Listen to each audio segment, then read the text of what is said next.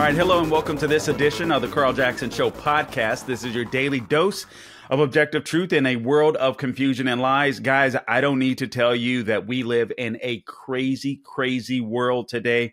Today is 9/11. Unfortunately, the 22nd anniversary of 9/11. I don't believe that America is any safer today than it was 22 years ago. And I believe that America is a less moral America today than it was 22 years ago. So today's guest is fitting, in my opinion. Today we have the president and the CEO of 40 Days for Life. You can go to 40daysforlife.com, 40 days, and that is the number, 40daysforlife.com, to check out everything that they are up to. But Shawn Carney, welcome to the Carl Jackson Show podcast. I appreciate you joining us today. Thanks for having me. Honored to be here. Absolutely. All right, Shawn. So we were kind of talking offline, just in general. I was telling you that I can't believe where we are in America today. Before we get on to specifically pro-life issues, do you, that opening by me, do you think we're wrong? I feel like America is a lot less moral and godly today than it was on 9/11 22 years ago. Your take? I agree. We're also much more unstable. I think when you go back to 9/11, of course, everybody knows, where they were, what they were doing. I was a freshman in college, and 9/11 wasn't confusing for people. I think it gave us a lot of clarity. It gave us a lot of unity. That unity obviously ended, as it always does. We went back to our old selves of blaming somebody. But there was unity and there was clarity. And we don't have that now. We have had this upheaval in society where we're denying who we are as a country. We're denying who we are as people. We're denying our own gender. There's a lot of confusion. And I think that the lack of confusion, I sound like an old man now, but we just didn't have it back in the day. We had a lot of problems in 2001, a lot of problems. But we weren't as confused as we are now. And just trying to rewrite what it means to be a human being and what it means to be a country, and now we're doing that. Yeah, that's a very good point. You're right. I mean, we are just it's so confused. I'm amazed at how the forces of evil, if you will, I'm amazed at the number that they continue to. Now, I'm a conservative. I don't expect you to get political on here, but I'm shocked. Honestly, I'm shocked of the complacency of many in the church. I'm shocked at the complacency of people that claim to be conservatives or constitutionalists, and I'm shocked of the sheer evil of the left that I believe have co-opted the Democrat Party. But that's just me. That isn't Shawn Carney speaking. So Shawn, I don't want to get you in trouble here. Let me ask you to give people just a brief overview of what 40 Days for Life is about. What is your mission? What is your goal? Well, it's very simple, and it's rooted in the grassroots. The goal is to end abortion. We do that by using our freedom of speech, which we still have, by the way. We may not have it next week, but we have it today.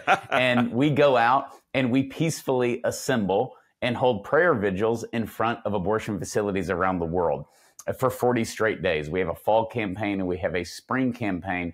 And during a 40 Days for Life, we'll have anywhere from 500 to 700 cities participating in that fall campaign or in that spring campaign all at once. And so this has grown since we launched it nationally in 2007. It's grown to be the largest pro-life organization in the world. We have 1 million volunteers in 1,600 cities in 64 different countries around the world. And it's because it's grassroots oriented. It's very organic. The ACLU said that 40 Days for Life was the greatest threat to choice because it's rooted in the grassroots and it's organized. And so that is one of the great things. Our largest campaigns, our most effective campaigns are in places where abortion is very much supported and celebrated. California, England, New York, Illinois, those are our best campaigns that we have. And so it's joyful, it's peaceful. We pray, we offer alternatives to women who are considering abortion. We've helped 251 abortion workers who have had a change of heart and left their jobs.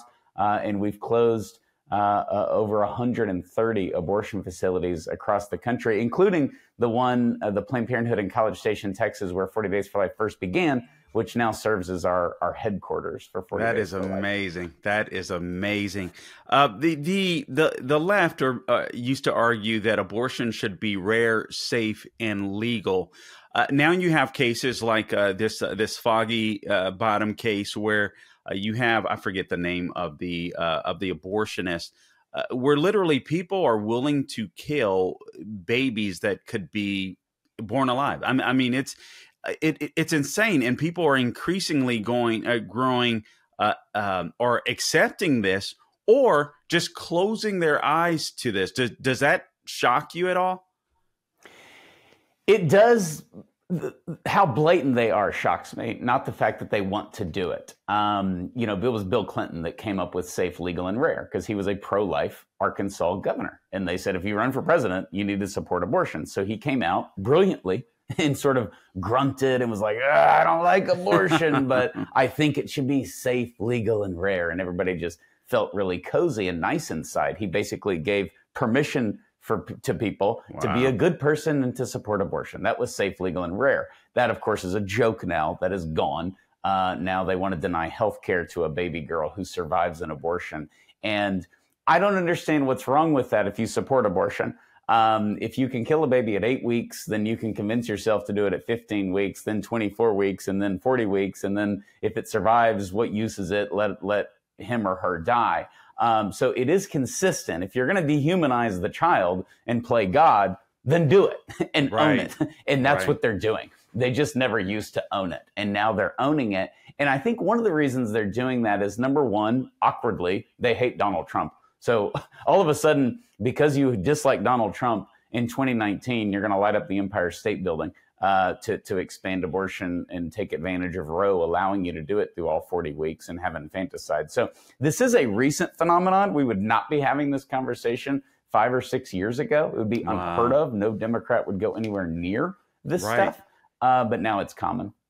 Man, that's fascinating and so well said. I noticed you talked about the expansion of the amount of volunteers that 40 Days for Life. And again, I'm speaking to the CEO, Shawn Carney, of 40 Days for Life. You can check out the website, 40daysforlife.com, 40daysforlife.com. 40daysforlife.com, and that is the number 40, so 40, daysforlife.com. Are you seeing maybe more? I'm trying to look for reasons to be joyful here, Shawn. So are we? With the amount of volunteers that you're seeing, is that indicative of the amount, perhaps, or percentage of maybe even younger people, or a growth of the pro-life movement in general, I guess, is what I'm trying to ask. Oh, for sure. And there's a lot of reasons to be joyful if you're looking for hope, because this is the cultural front we're winning. We're losing on so many areas in our culture, not in the pro-life movement. And we've been winning for a long time because the pro-life movement got to work in the grassroots. So you have pregnancy resource centers that now outnumber abortion providers 5-1 across America. You've had all this movement. Then you had the Supreme Court actually correct their error. We didn't vote on abortion. Women didn't vote on abortion. It was an all-male Supreme Court that gave us abortion and dehumanized a segment of our population. The first time they did it, it was Dred Scott. And the second time they did it, it was Roe v. Wade. And they have corrected their errors. The Supreme Court often is cheered on the most when they're simply correcting their error. And so they overturned Roe v. Wade, and we're seeing this insane reaction because the left has been able to hide behind Roe and under the comfortable blanket of Roe and not talk about abortion and not defend abortion and not get into the nitty-gritty of abortion. And now they're having to do that, and they're not good at it. And it's awkward, and it's extreme, and it's weird. And so that's what you're seeing. As far as the pro-life movement, the Generation Z generation is the most pro-life generation ever at their age. So typically, people are very, very pro-choice when they're young. And then as they get older, they become pro-life. And so at their age, Generation Z is the most pro-life generation ever, going back to the baby boomers who gave us all this garbage. And so it's really, really great. And when you think about it, Generation Z, they all have their ultrasound photo. They have it. You know, it's not like they've seen their nephew or something. They have their own one. And so it's very, very encouraging. And it's getting back to science. You know, when Roe was overturned, I saw a pro-choice woman speaking on Fox, and she had marched for abortion rights. And she just said, I knew we were losing this whole time. The pro-life side became the pro-science side. They became the pro-woman side. They became the free medical health care side. And we just got angrier over time. And that's what you're saying.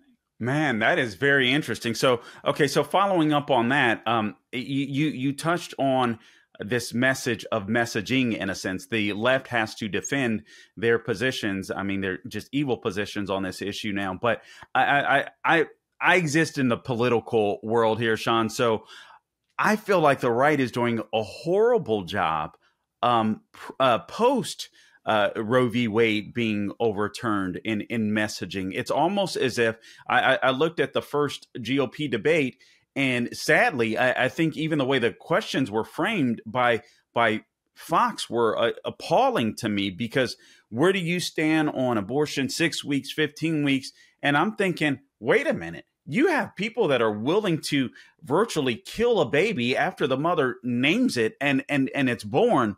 And you're putting us on the defense. And I don't feel like anyone messaged well. How would you encourage people to message, those that are pro-lifers, that are in the political realm? Yeah, they really botched it. It was on full display at the Republican debate. And Martha McCallum, her question was shameful, as you said, because she said, you know, we've seen how this is a loser state to state. How will you justify, you know, being pro-life?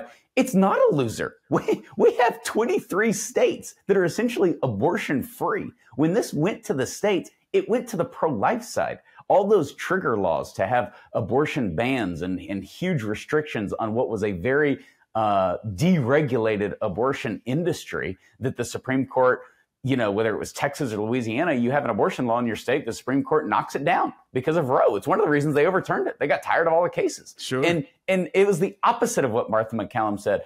The Republicans or any pro-lifer, they need to own it. They need to own it. Own the science. Own the science. Abortion has to be constantly defended, justified, and rationalized. Make them do it. They can't do it. They're ill-equipped to do it. Ask them what's wrong with abortion at 40 weeks. You know, we just heard Jen Psaki say nobody supports abortion 40 weeks, where it's like a common belief. It's like saying, well, nobody supports tax cuts in our country. Right, it's sure, like, no, that's like a common political belief. This isn't like you believe in aliens. You know, this is very common. But what if they did? What's wrong with abortion? Why can't you have an abortion at 40 weeks? You know, make them get into the weeds. They're not able to do it. By the way, the midterms get way too much credit. Everybody says, well, the Roe v. Wade, everybody came out and voted against the Republicans. No, they didn't. You can ask Greg Abbott. He owned the overturning of Roe v. Wade and ending abortion in Texas. He won by a landslide. He crushed Beto, and he was outspent. You see DeSantis owned it. Kemp owned it. These wussy Republicans who didn't own it lost. Yeah, it's crazy to me, because I hear this narrative all the time, and frankly, by those that I respect, even in the conservative movement, and it's just like, oh, I don't know if we should talk. I'm like, no, you put them on defense. First off, I do believe the candidate should be saying, listen, this issue returns to the states. This isn't a federal issue. The president of the United States shouldn't be settling this issue. This is the issue for the states, and frankly, for groups like yours, Shawn, 40 Days for Life, and also churches to continue with the fight. So I do wish that they would make that messaging clear, but it is disturbing to me. And I think with the federal bans and the states issue, I think it would be smart for them to bring up the fact that they're just uncomfortable with the inconsistencies and say, look, this is something America has to grapple with. So you get full protection under the Constitution in Texas, but you don't in California. And we just decide that. We did that before. We had free states. We had slave states. And we said, everybody decide for your own. We don't have to grow cotton in Boston. If you need slaves, have slaves. That didn't work. We weren't able to sleep at night, thank God, over time. And unfortunately, that led us to a war, but it got corrected. And the whole idea that some people are Americans and some people aren't, and we're all going to live in harmony, that's not going to work. And I think the Republicans should bring that up. Man, that's good. That's good, man. Good God, I need to send this podcast to they need some serious help with messaging, and you just made it so simple and clear. I certainly appreciate that. All right, let's get to. There's a couple of issues that pro-lifers have been facing that are big. No, actually, I think that's when we were offline. But Catholics and pro-lifers. You've had the FBI literally have infiltrated Catholic churches. There's no doubt in my mind that they've done the same to evangelical churches, and they are openly hostile to pro-lifers. Mark Hauck, a volunteer of 40 Days for Life. I mean, he was put through the ringer. Why don't you speak to that, if you would, Shawn? Yeah, Mark was one of our longtime volunteers since 2007 and had his house raided by the FBI. He got into a little altercation with this guy harassing his son, and nothing happened. The local prosecutor, who supported abortion, he's like, "This is Philly. I'm not prosecuting this guy. It's no big deal." The guy tried to sue Mark civilly. It got thrown out of court by a judge. So it's just like this nothing thing, and it goes away. And then the FBI raids his house. It's just like absurd. His 7 children were screaming. Mark came out on the porch and like put his hands up like, "Hey, what's going on?" And they went behind him and stuck the barrels of their guns through his front door and aimed it at his children who were screaming on the steps inside the house. I mean, it's the details are just horrifying. So he, of course, went to court and got acquitted in less than an hour by a pro-abortion jury in Philadelphia, handing the shameful DOJ a well-deserved embarrassment and a well-deserved victory. We've represented Mark legally from the beginning in all of this, and will continue to do so. But what people should know is this is recent. This newfound bigotry against Catholic Americans, Christian Americans, pro-life Americans on behalf of our government is the direct result of the overturning of Roe v. Wade. They're mad, I guess, at the Supreme Court, but they're taking it out on us because you and I didn't overturn Roe. I don't have a law degree. I'm not on the Supreme Court. But the Supreme Court overturned Roe. And then all of a sudden this bigotry towards groups of Americans. And I'm very hopeful because many pro-abortion people, we've heard from an abortion doctor who's like, it's shameful that Mark Hauck's house was raided. You know, I mean, we don't want this in America. And the DOJ is full of great men and women. We've worked with them for many years on different things to protect our own people. They've been very helpful. The FBI has great people working in it, but they have been compromised significantly. And it's coming from somewhere. I don't know. Maybe one day we're going to find out. But it's coming from somewhere. And they are targeting us. They don't like us. It is bigotry. It is discrimination. And it's just been totally compromised. But God bless these whistleblowers that continue to come out. I think we'll see more over time come out and just tell us what's going on. But it's going to take a major overhaul because it's completely out of control and it's very recent. Yeah. Yeah, we are definitely living in crazy and scary times. But I also think the raid on Catholic churches or infiltration or what have you, I think it speaks to what you said earlier. The pro-life movement is winning. I mean, the Biden administration and the leftist elites are so afraid of this movement and what it can do to damage. I mean, they're promising, hey, ladies, you can go out and kill your babies if you want. Obviously, they're losing that war, and so they have to intimidate the people that are winning the war for babies. So I think that should be encouraging, as morbid as it may sound, for pro-lifers, that we are doing a good job in this movement. You guys specifically, 40daysforlife.com is where you go. The number 40daysforlife.com. Again, I'm speaking to the president and CEO, Shawn Carney. Just a couple more questions for you, Shawn. You have 5 pro-lifers who went to Washington, D.C., to stand and protest in front of an abortion clinic. If I recall correctly, they may have blocked the entranceway or something to that effect. They're now facing 11 years in prison.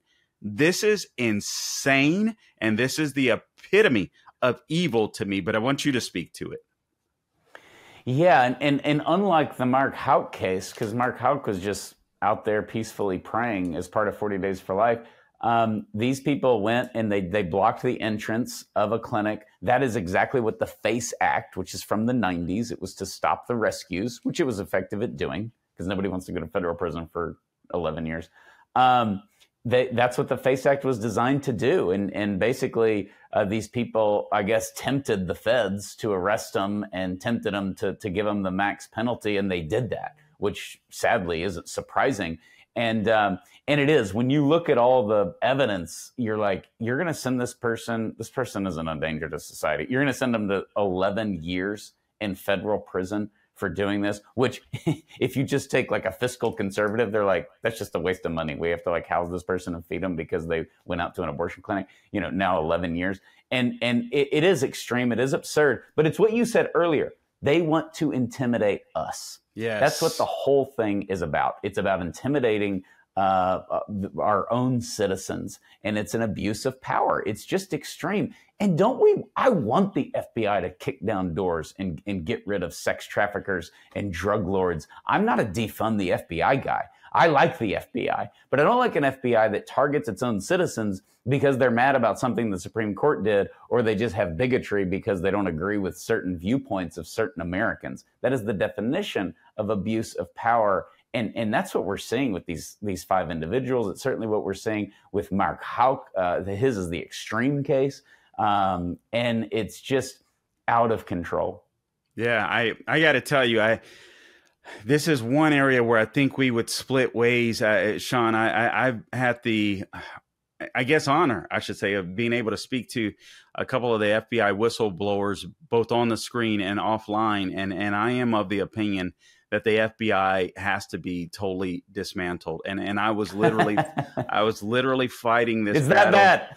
Honestly, it's worse. If I could share some of the stories, it's worse. It is just not the FBI that we thought it was. Even the quote unquote good guys, the bonuses that are involved now, the leadership, even amongst the laymen, unfortunately, that don't speak out. I think it's sadly all the corruption that we see.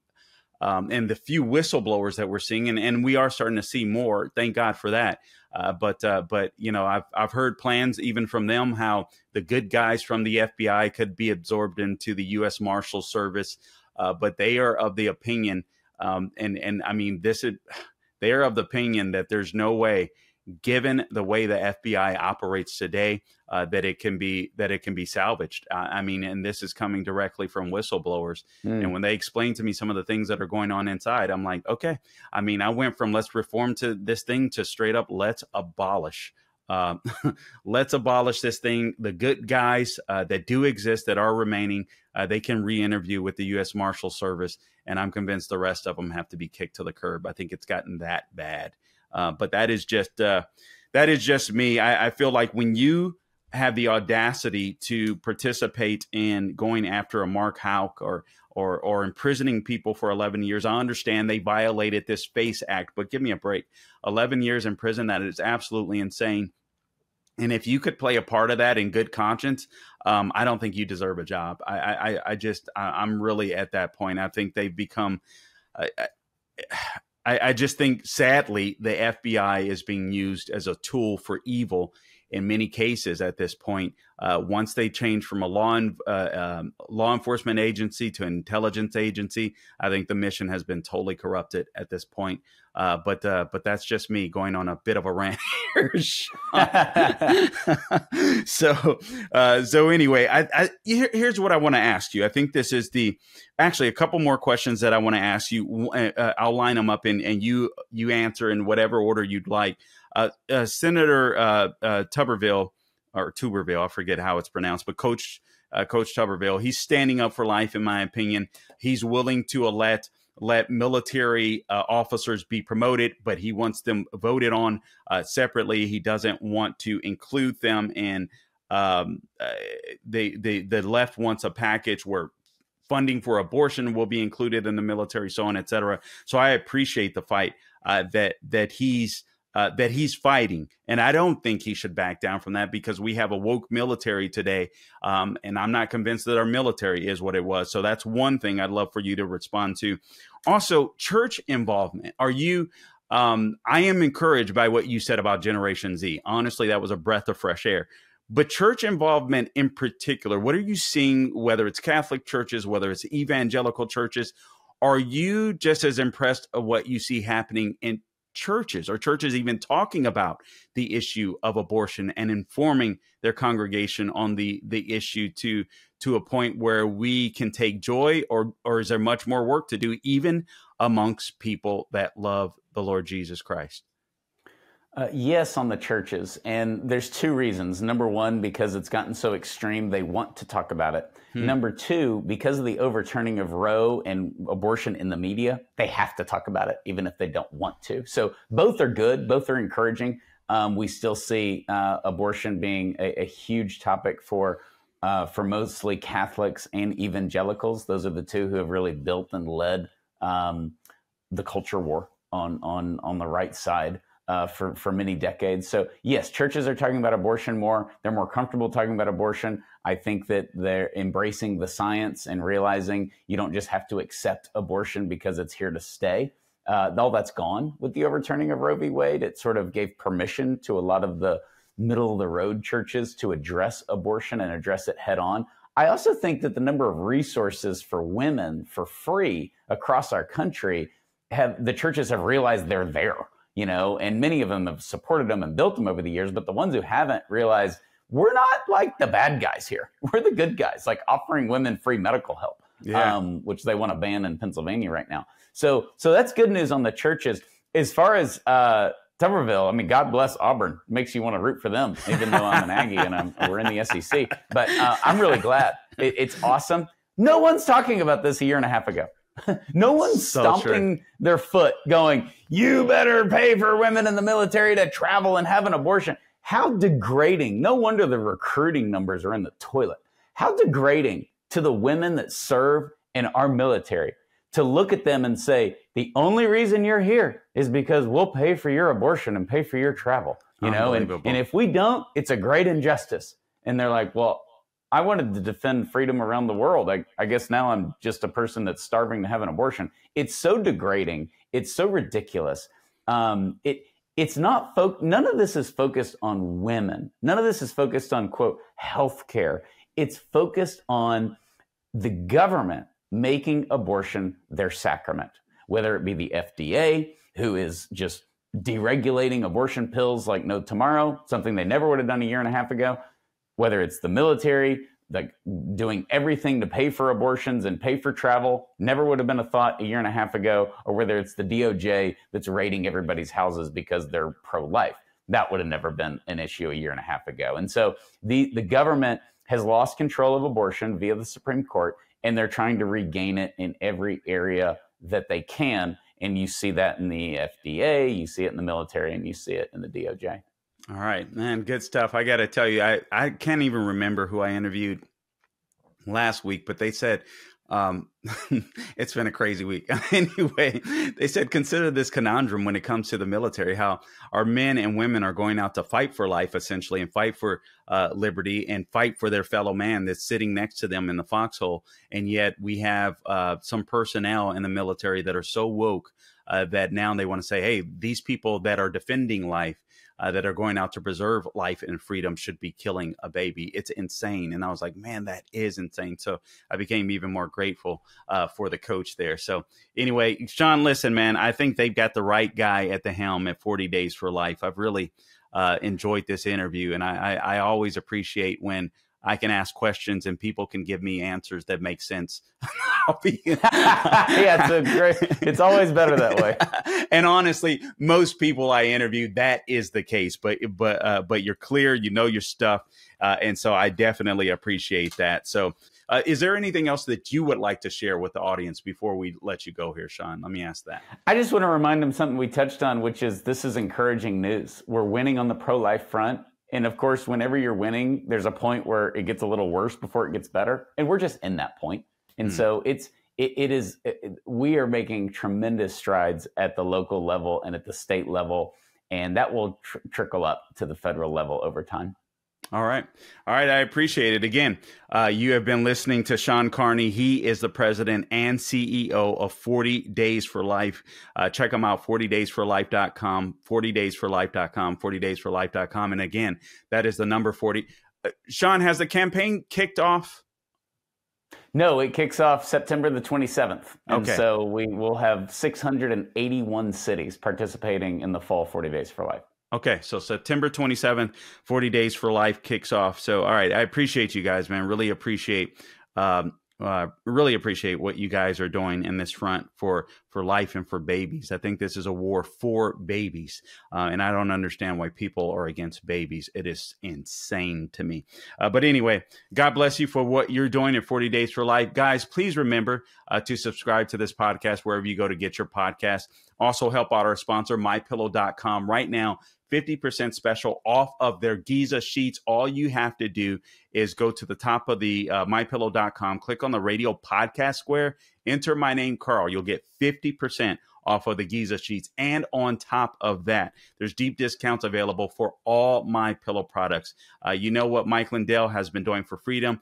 And in addition to that, he's providing American jobs, American manufacturing. It is a place you want to shop. Right now, you can shop early for Christmas. Deep discounts, 10-year warranty, 60-day 60-day money back guarantee on all My Pillow products. You cannot beat that with a bat.